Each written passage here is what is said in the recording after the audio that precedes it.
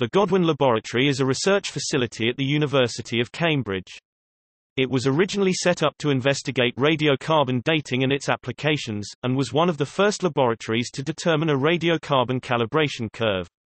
The lab is named after the English scientist Harry Godwin.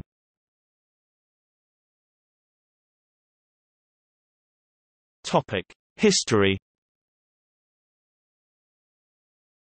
With the late Professor Sir Nicholas Shackleton in charge, the focus of research shifted to marine isotope records, which document changes in the size of polar ice sheets and temperature changes.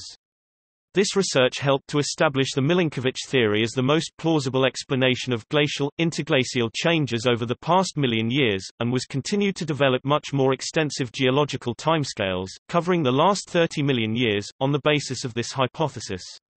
Other areas researched by members of the laboratory include pollen records and tree rings as a proxy for past climate. The laboratory changed principal allegiance from the Department of Plant Sciences to the Department of Earth Sciences around 1995.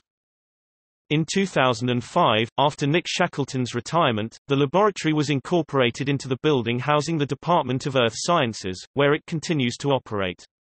It is part of the interdepartmental Godwin Institute for Quaternary Research, a loose collection of Cambridge University research facilities and workers focused on research particularly addressing the history of the last 1.8 million years.